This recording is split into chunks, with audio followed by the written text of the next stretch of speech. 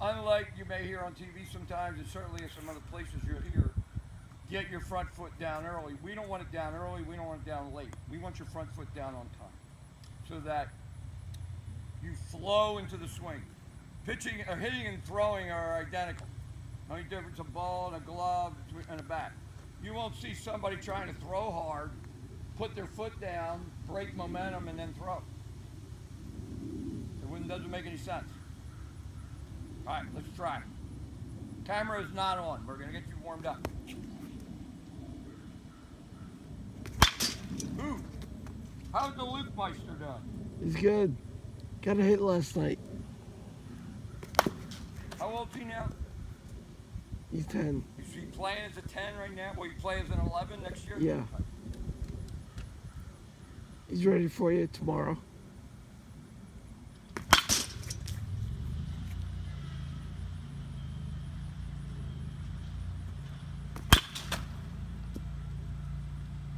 That's when these high hands might be a detriment. It's a long way to go to get to that ball down. Why are you, what's the reason you're doing that? Keep my hands high up here.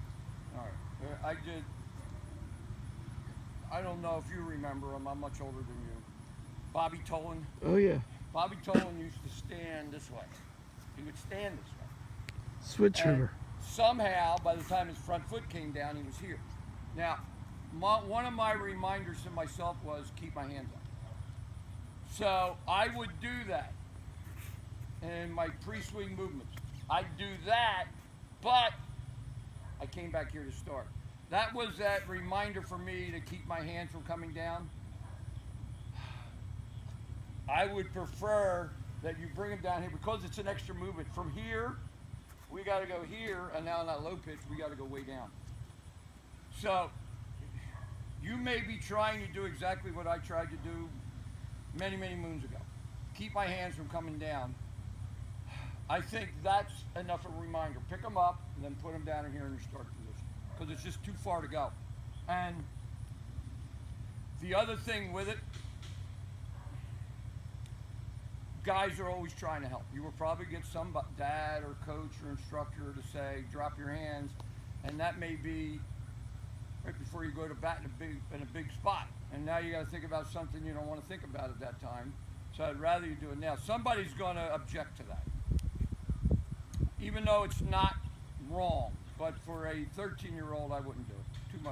Too much extra to do. So if you want to remind yourself, do that, but bring them down here to start.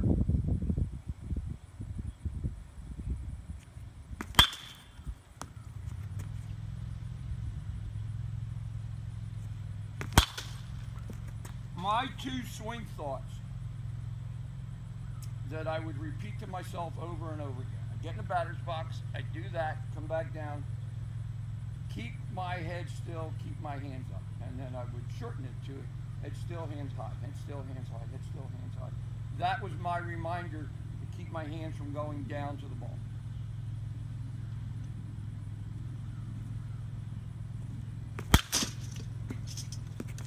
Rather than telling kids to keep their hands up now, I just tell them to keep the front arm up because the front arm controls the hands and the bat, or turn the knob. If you turn the knob immediately, your hands are staying up.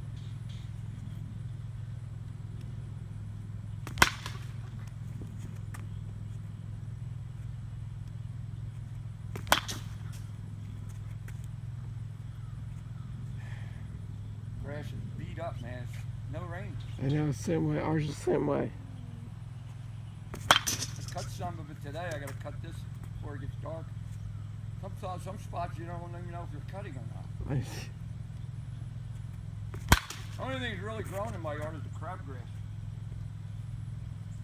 We got the grass where the downspouts are. That's it. Yeah. Everything else is brown. One or two more, we're going to turn on the camera. And then I'll tell you what I'm up to. One more time.